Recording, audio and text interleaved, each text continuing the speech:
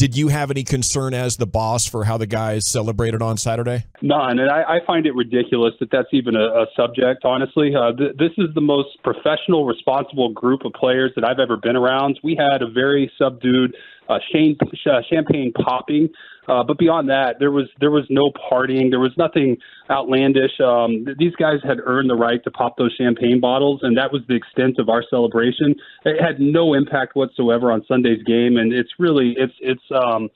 pretty poor journalism to even suggest that, honestly. I'm very disappointed in the lack of professionalism of the Houston journalists for putting that out there. It's classless, and it's not appropriate, and it's completely fabricated. It's wrong.